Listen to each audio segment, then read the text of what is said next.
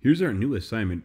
We're going to end up making a chess pawn, and there's some really cool things that we're going to learn along the way to do that. Here's the assignment page for this, and let's just go ahead and look at a couple different things in here. So let's start off by looking at our goals, all right? So our goal is to be able to add a canvas to a Fusion 360 design. If you don't know what that is right now, that's fine. I'm going to teach you today. Another goal is to be able to calibrate that canvas so the picture in the canvas is a certain size. Our third goal is to create dimensions using the parameters chart. And you guys saw the parameters chart the last time in our last Turner Cube assignment. And our fourth goal is to use the rotate tool to make a two-dimensional sketch into a three-dimensional object. And this rotate tool is really kind of cool. It's kind of like extrude, except it doesn't pull things up, it pulls things around an axis. And I just want to kind of get that idea in your head right now. It's kind of like this paper ball. When it starts out, you can see there's half of a circle there. That's like the white thing right there is half of a circle, and you know this this gal in the picture is just pulling the two things together, and it creates a 3D ball behind it. And that's pretty much what we're going to do today. We're going to draw half of a chess pawn, and we're going to circle it around an axis, and it will end up being a full chess pawn. All right, cool. And so here are the requirements for this assignment. I'll let you pause and read them, but we're just going to be doing these together one at a time. So no worries. We will make sure that all of these happen for credit on this assignment.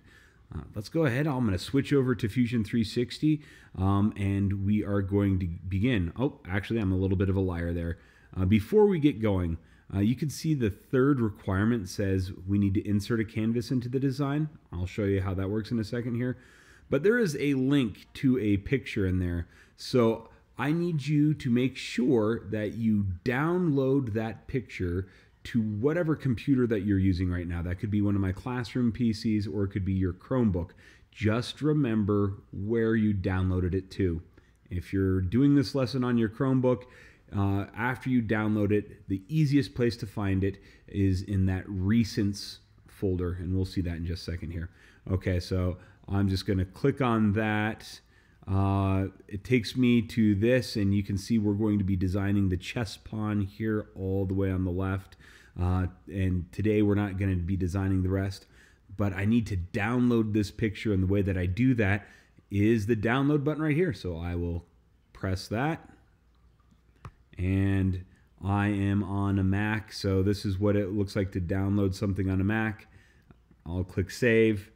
I just saved it to my download folder. I'll let you guys save it to whatever download folder of whatever computer you're working on. All right, let's switch back over here. Here we are, Fusion 360. We've got a brand new design here. Let's go ahead and make sure that we go to the data panel and click home. And let's go ahead and get into our Learn Fusion folder, or sorry, our Learn Fusion project.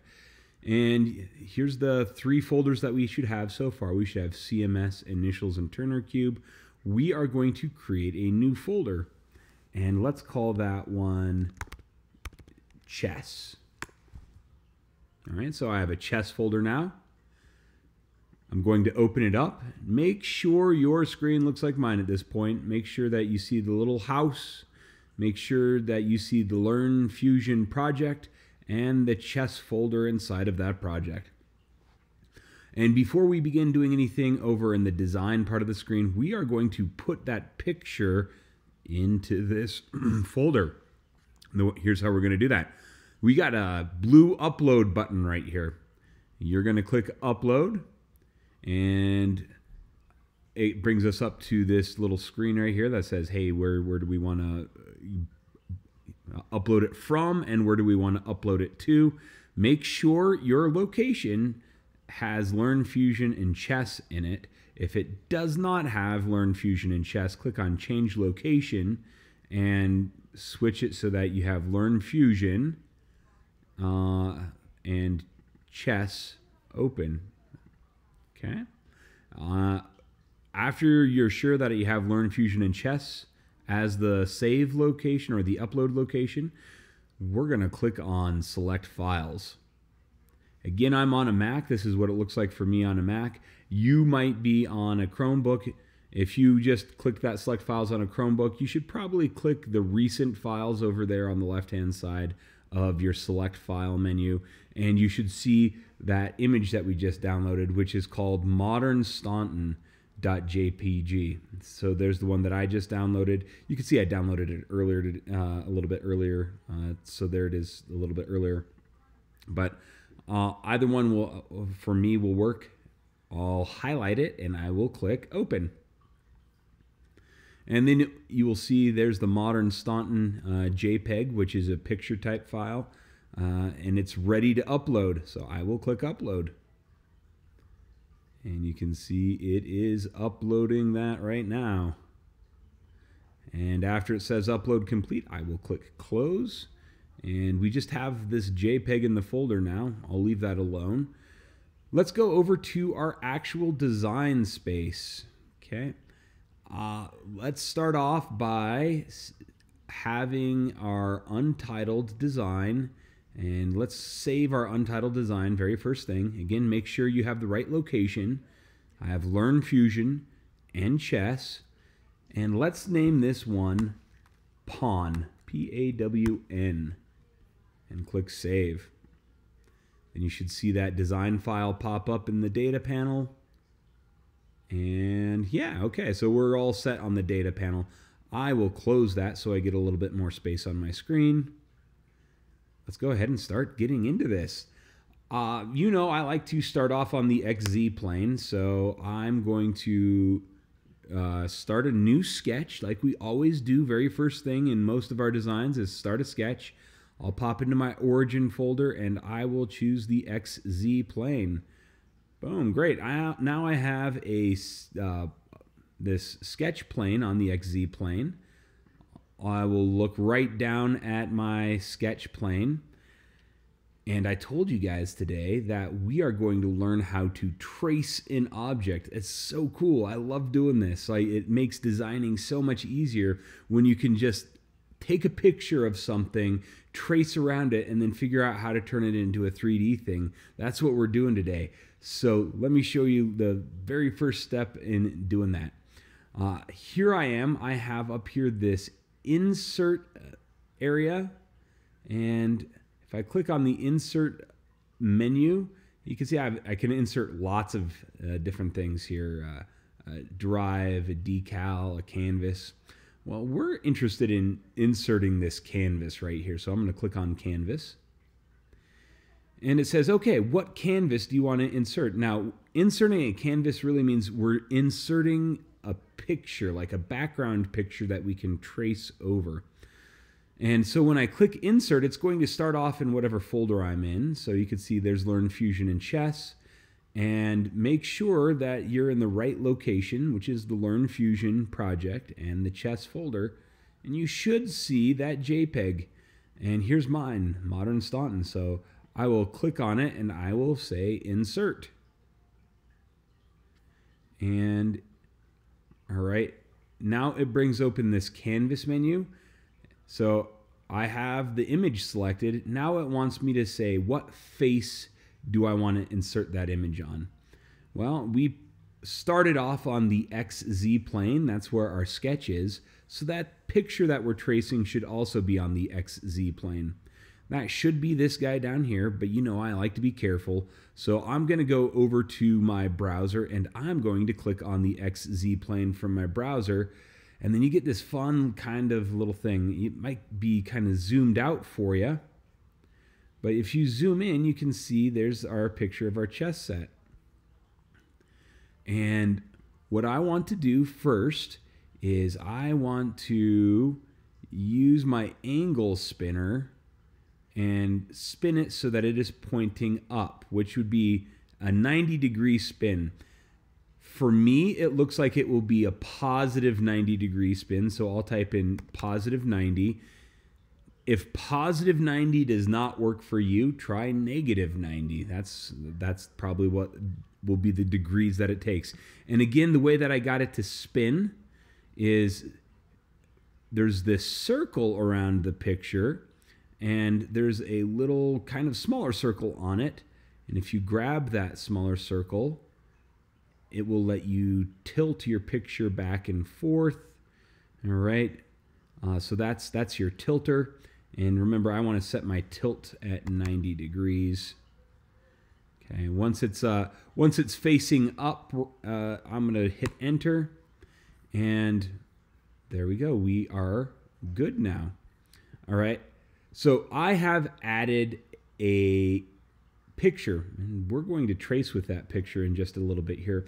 But one of the really cool things that we can do is we want to make a chess piece that is the correct size. And I don't know how big everything in this picture is right now. I think I'm designing in millimeters mode. So you could see that if I kind of look at each little square in my grid here, that's about each one of those is a millimeter. So it looks like this guy is 1, 2, 3, 4, 5 millimeters tall, which is way too small for a real chess piece.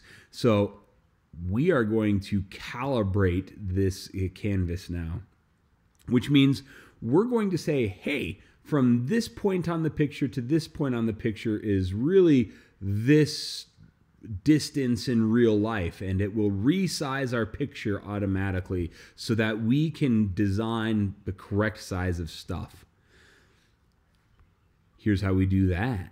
And this is called calibrating. You can see after I added the canvas over here in my browser, I have a folder that we've never seen before. It's this canvases folder. So if I use the arrow next to it and open it up, you could see there's my Modern Staunton canvas. What I'm going to do is I'm going to right click on the canvas or the picture, or on your Chromebook, that's your 2-finger tap. And I am going to choose the calibrate option. All right. And let's do this. I'm going to resize my pawn here. So I'm zooming in on my pawn, and calibrate wants me to pick 2 points. And then I will say, what should the distance between those 2 points be? And it will resize the picture so that the distance between those 2 points is whatever I tell it to be. So the very first point I'll add is get right on to the very tip top of that chess pawn right there. So I'll click there. And you can see it added a point to the very top of the chess pawn. And I'm kind of right in the middle line of this. Okay. And if I go down here and I click down there, you could see, all right, now it wants me to set a dimension. Oh, I was off by a whole millimeter when I looked at that earlier, wasn't I? You can see right now the distance between these 2 spots that I just added is 4.02 something millimeters. Well, a regulation chess pawn, or a real size chess pawn that they use in tournaments, is 50 millimeters, so I'll type in 50. And I will hit enter. And you can see my picture is now huge. I'll need to zoom out because we changed it from 4 millimeters to 50 millimeters real quick. And here's the next thing that I'm going to do. I want to move this so that my up and down green axis over here, which is my Z axis according to my view cube, cuts this guy right in half, cuts my pawn right in half. So I am going to go back to my canvas over here in the browser. I will right click on it and I will say edit. And it will bring open that same tool that we had when we inserted it. So you can see my spinner, and this arrow moves it to the right and this arrow moves it up and down. Okay. These ones right here would change the size of the canvas. I'm not going to change the size of the canvas because we just set it correctly. I like to use this square that's in the middle. That's the free move tool. So that kind of lets me move wherever I want to instead of just left and right. So what I'm going to do is I'm going to try to place the very right kind of above the green felt pad on the bottom of that, right on the origin. And I want to make sure as I'm pulling this down that that green line is pretty dang close to splitting this chess piece in half. And so if I look at this, I would say this green line, my z-axis, is doing a really good job of cutting this guy in half, and my point is right there on the bottom. Now don't obsess over getting this perfect because it doesn't need to be perfect. I mean, you could still have a really great looking chess pawn if you're, you know, a few tenths of a millimeter off or whatever on this alignment. Okay, so I'm done moving my canvas around, so I will click OK to the Edit Canvas menu. And now, let's do some things to make this really accurate, really real world, and really fast. I'm going to hit S on my keyboard, and remember that lets me search for things. And just like last time, I'm going to search for those parameters. So here we go. We have change parameters. I'll bring that open. And last time we were editing model parameters. Well, I haven't added anything to the sketch or the model yet, except for this canvas. So I don't have any model parameters right now. We're going to make our own parameters that we can call up later in our design. So that's this user's parameter right here. You should probably have a little plus sign next to user parameters. Go ahead and hit that plus sign. And it says, okay, well, what parameter do you want to enter? So let's just go ahead and call this one pawn height, pawn underscore height. So these parameters, they're kind of like variables. If you remember using variables, they have to be one word long. That means no spaces. That's why I put that underscore there, because it wouldn't let me put a space with the space bar. We're going to make sure that it's still in millimeters. And then it wants me to enter an expression. So basically that means enter a number in millimeters. So in the real world, if you go to a chess competition, the pawns are going to be 50 millimeters tall. So what I'm going to do for my pawn height parameter is type in 50. And now we have a dimension that we can use later on. I'll click OK. We're going to add another one that tells it how wide it is, okay? And if you remember, like from one edge of a circle to the other edge of a circle, if I go right through the middle of the circle, that is called a diameter. So if you imagine the chess pawn, the very bottom of the chess pawn is a circle, so that means it has a diameter. The diameter of all chess pieces is 50% of their height. It's kind of a fun fact. Well, technically between 40 and 50%. We'll use 50% today. So we are going to make a new parameter, or like a new variable, and let's just call that one piece diameter. That means we can use this for lots of other pieces besides just the pawn. Again, I want to make sure that my units are in millimeters, and that expression, this one's going to be kind of fun. What I'm going to do is I am going to click over here on pawn height. No, I am not. I will have to type that in. Sorry. I'll have to type in pawn. Yeah, there, that's what it does. So when I start typing in something, it will open up the other parameters that I've created. So I'm going to choose pawn height. I'll have to do it with my arrows and hit the enter key.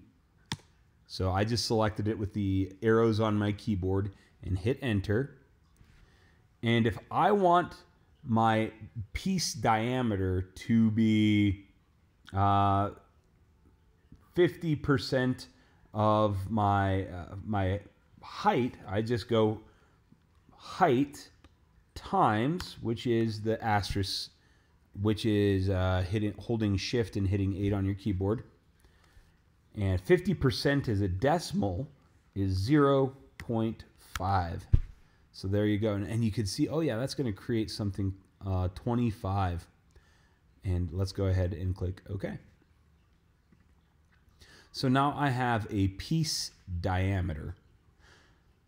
But I'm in a little bit of a tough spot here because, like I said, we are only going to be tracing half of the pawn. And half of a diameter, I hope you remember this from math, is a radius. So let's go ahead and make one more parameter here, and we'll call that one piece underscore radius. That's still in millimeters. Here's going to be our expression. I'll start typing pawn. But, oh, sorry. I'll type the last one, which wasn't pawn. That was piece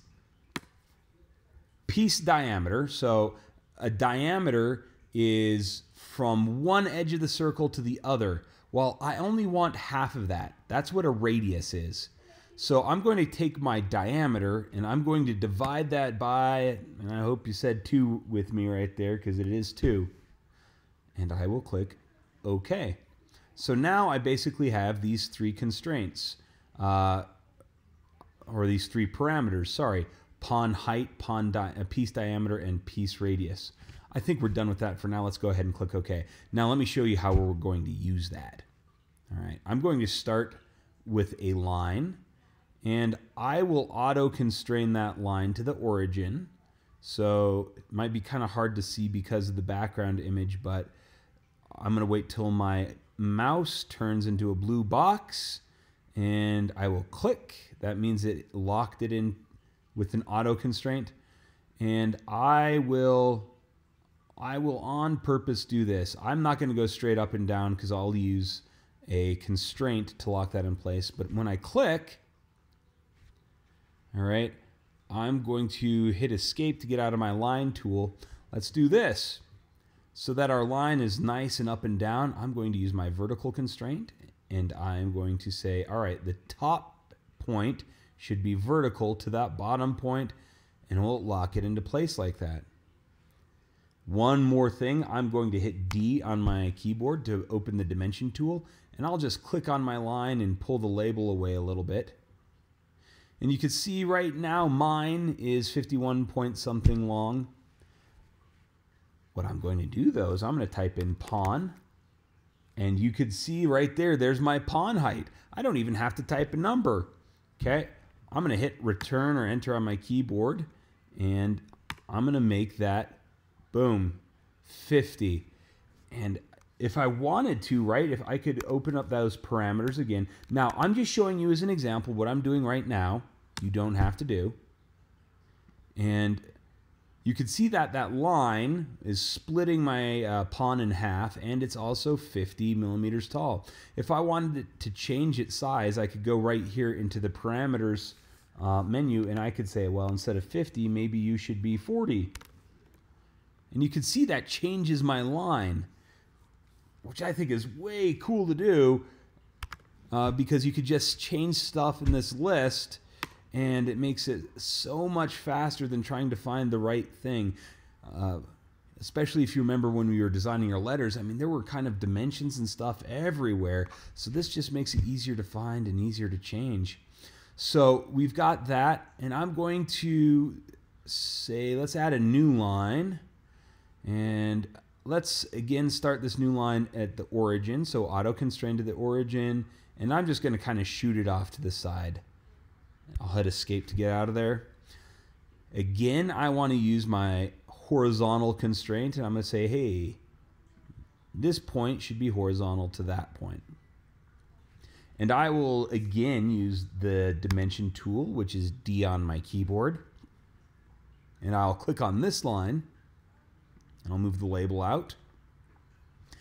And this time, I'm going to start typing in piece, P-I-E-C-E.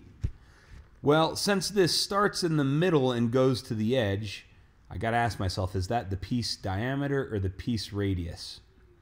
Well, I hope you said the piece radius, because that is what it is. I'm going to choose the piece radius, and I'm going to hit return. Now, you could see something a little weird here maybe. There's our piece radius, and it doesn't quite line up with the very edge of our real life piece. And that is because this is a picture, and a picture has perspective. It's not orthographic like I'm looking at right now. Remember, orthographic means like a completely flat 2D look at something. Well, this is a picture of a 3D environment, so these pieces aren't going to be completely flat. I mean, look at this rook over here. You can kind of see the back of the crenellations there. So yeah, we just know that isn't completely flat. So things are going to look a little bit weird, but we're going to get around that a little bit. Now here comes the fun part. We are going to trace out this half of the pawn. I'm going to start with the point tool. Okay. And what I'm going to do is let's start by let's place, I'm going to zoom in a little bit here. I'm going to go over to my line right here, and do you see the crease? The very first crease that we have right there in the pawn. I'm going to put a point somewhere pretty close to that crease, and then I'm going to go out here just somewhere, and I'm going to put another point. Okay, and here's why we're doing that. I want this point to be kind of like a corner. It's kind of hard to tell looking at this, but this piece really goes up and over, or the real chess piece kind of does, and it rounds it out a little bit, and we'll fix that with a fillet later. But let's say this. Let's go here to horizontal, vertical, and let's fix this point right here. Let's say this point that's floating out all by itself right now, it's not constrained. This point needs to be horizontal to that point. And let's say that this point also needs to be vertical to this point. Okay? And I'm going to open my sketches folder because, I have something that is not fully constrained right now. And I'll bet you that's because if I hit escape, this point over here, I can scoot that one up and down. So here's how we're going to lock it into place. I'm going to get it into the crease, and then I'll use D on my keyboard, and I'll just say, okay, so the distance between these two things, or the origin in that point, I will just click. I'm not going to change the number there because it's already in the crease. I'll hit enter, and we'll just let it be 3.8873 or whatever it is for the rest of its life. All right. We have basically kind of made this bottom ridge. I know it might not really look like it yet. Let's try to use our imaginations a little bit here. So you can see here's the flat base of the pawn, and then it will come up to right here, and then it should come in a little bit, and it's going to come into kind of where this ridge meets. So let's just kind of look at the picture, how far it comes in there. I'm going to create a point, and let's just put that point kind of a little bit over here-ish, right? So you could see this curve comes around, and then it kind of meets the base right about here. So yeah, if I put this right about here, that's pretty good. And as we get up here a little bit, this will start to follow the curves a little bit more. Let's lock that point into place though. Let's say, hey, Mr. Point, you have to be horizontal to this one. And let's also say that you have to be, I'll use the dimension tool now, D on my keyboard, and I'll just draw a little dimension between these guys, and I'll just lock it in wherever it is. Okay, so for me that's about 2.4. You should be pretty close to that too. And now we're just gonna spam some points here. So I'm gonna bring my point tool open. So we're kind of like, I know it's kind of hard to see because the crevice is actually back, it looks like it's back there, but since we're in line with this, this is really where the crevice is. But let's go ahead and just start following that curve, and it's might be kind of hard for you to see, but I've got some things right there. I'm just gonna kind of follow along here. And one thing I want to be careful of is my outermost point. I don't want it to go over these 2 points, because those are like my boundary, my edge. So I'm going to make sure that this guy, my outermost one, is directly vertical to that. And yeah, I can already see that I might want to like reconsider. Maybe that's what I should have done first. So I'm going to hit Control Z a few times. And let's go and create a point. And let's kind of put it at the widest part of this bulge right here. And let's put it right about there. And now let's say this guy should be directly vertical to that. Okay.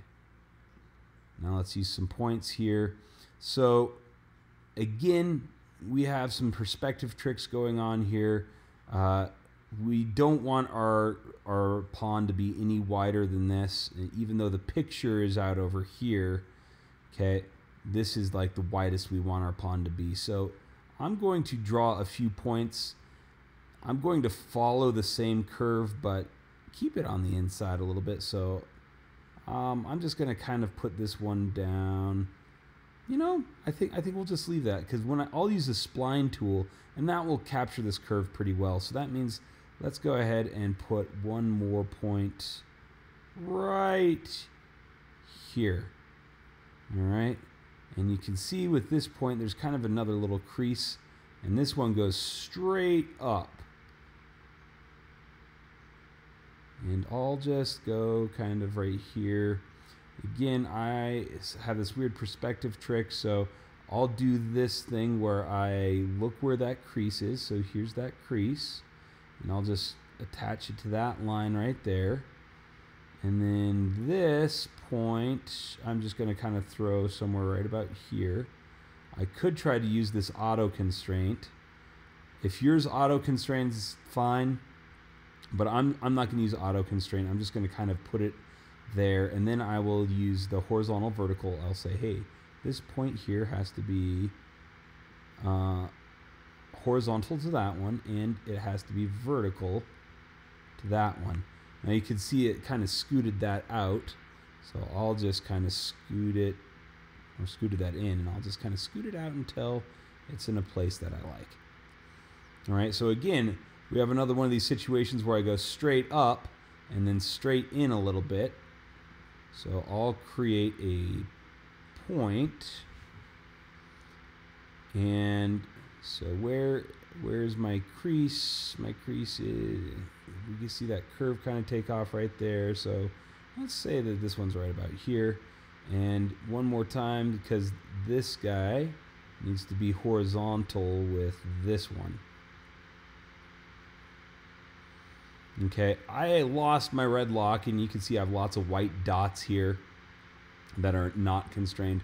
We'll fix those up in just a minute with our fix and unfix tool.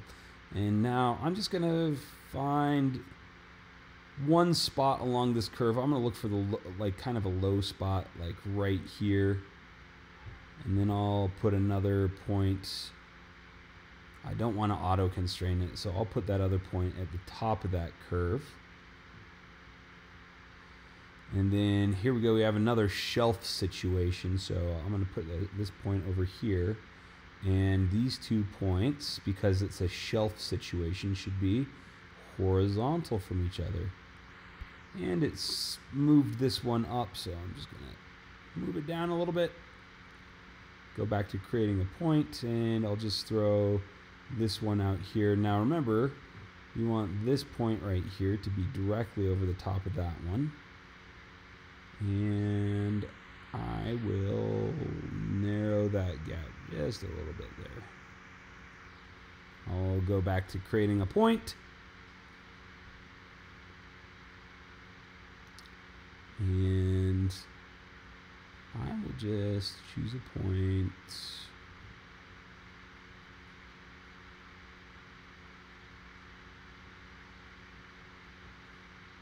let's see here. I need to get a little, so it's going to kind of come up and come over. You know, I'm going to fix all this, yeah, with some fillets. So I'll just put a point right there. And I have a lot of white points, so here's what I'm going to do so that I get my red lock back. All right. I'm going to kind of zoom out so I can see all my white points. And I will kind of click all the way over. So what I did on my trackpad is I clicked and I held down and I dragged this selection box out until it covers up all my white points. And then I'm going to apply the fix unfix constraint to them. And there we go, my red lock is back. Let's talk about what to do about the head of the chess pawn right now. I'm going to maybe use something we haven't used yet. And that is, I'll go to circle here. Let's use a 2-point circle. And here's how a 2-point circle is going to work. I'm going to click on this top point, and you can see as I drag the circle down now, it drags it out. So I want it to be, let's just set it to right here for right now. It's a blue circle, and let's lock it in because we have this green point which is fixed, it can't move. So I want to say, hey, Mr. Circle, or Miss Circle, whatever it wants to be. Let's say you have to be coincident. I have my coincident constraint open to that point. And that kind of locks it into place. Okay, let's also say that the middle of our circle has to be coincident to our straight up and down line. And there we go, that locked it into place just like I want. And here comes the tracing part. We're going to do a lot here.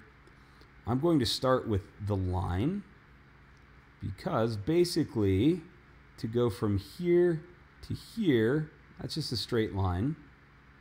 And then to go from here to here is a straight line. And then to go to here is a straight line. And I'll hit enter, or escape actually, sorry. And you can see now I'm getting to a part where I have some curves. Now I know that this chess pawn, right, has rounded edges here, and we'll fix that with the fillet in just a little bit here. Okay. Now let's curve it up as we go from here down to here. So that is going to be this spline. And I'll say we'll start at this point, and then we'll click on the point that's in the middle, and then we'll move on down here. And I will click into place there, and you can see that one does a pretty good job following the curve. So when I'm done, I hit enter to lock in my spine. And then again, we have another one of those shelves. So I'll just use a line for that. So straight line from here to here, and another straight line from here to there. And I will hit escape to get out of my line tool. And then we're back to kind of a curvy piece. So I will bring open my spline again, and I'll go, all right, start there, move here, and go down to here. And that's a pretty good representation of the curve. I'll hit enter. Yeah. Oh, I'm really liking that. Who'd have thought, I don't know, when I was your guys' age, and I sound like such an old man saying this, I fully realize that, but I never thought I'd be able to trace a picture and turn it into a 3D object that I could print out. That just blows my mind still. So cool what we can do. And then we have one last kind of shelf situation here. So I'll go straight line from here to here, straight line. So I just used the line tool, and then I'll hit escape to get out of my line tool. And I should have a completely closed profile.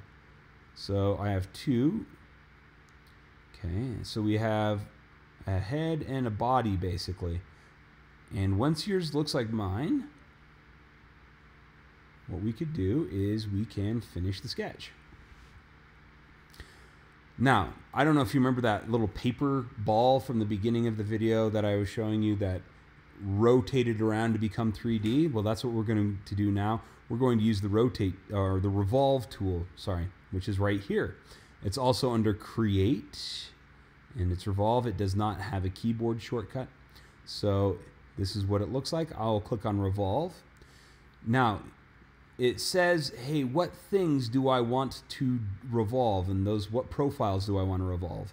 So we're going to select all the profiles on the left half of the pawn, which is the body, and this half of the head.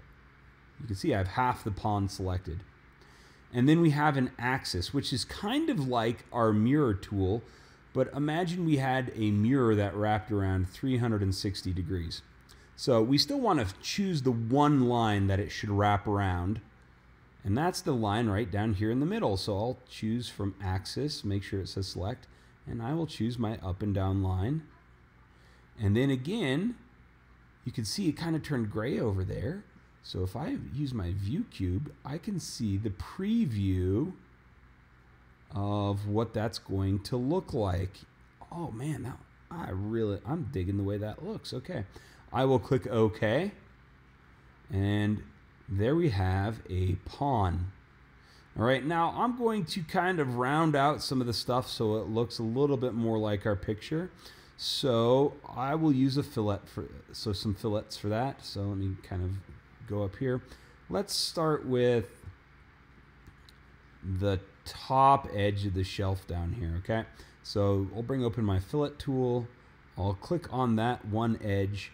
And I'm just going to kind of eyeball this one. That's a little too much. So what looks good to me here is like 0.5 millimeters looks pretty good to me. And again, you can adjust yours to your preference. This is just what I think looks good, so I'll click OK. And then I'm going to bring the fillet tool open again, and I will fillet this other really sharp edge. I don't like that really sharp edge. So again, maybe like 0.5. Yeah, 0.5 looks really good. All right, and then it looks like about one or two more sharp edges, so I'll click OK. I'll bring open my fillet. This one here on the bottom for sure needs a good one. And that might be a little bit more.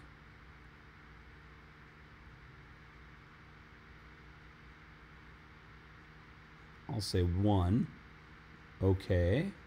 If I zoom in here, I have one more kind of sharp edge that I don't like right up there.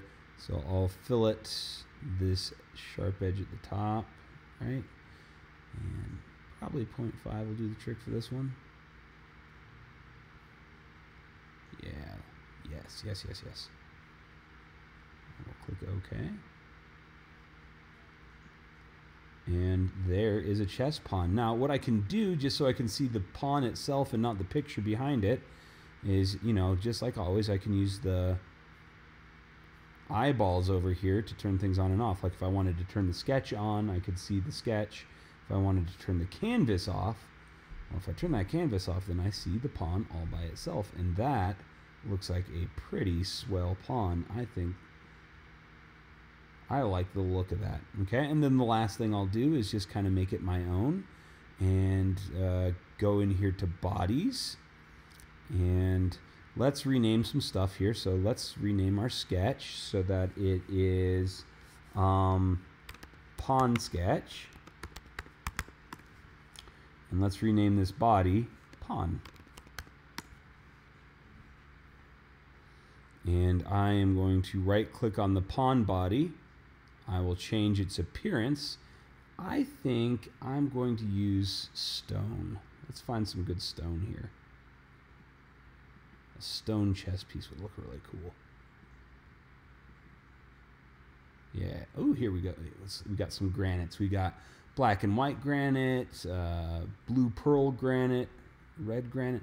Let's try black and white granite. So I'm going to click on that, drag it over to pawn, place it on pawn.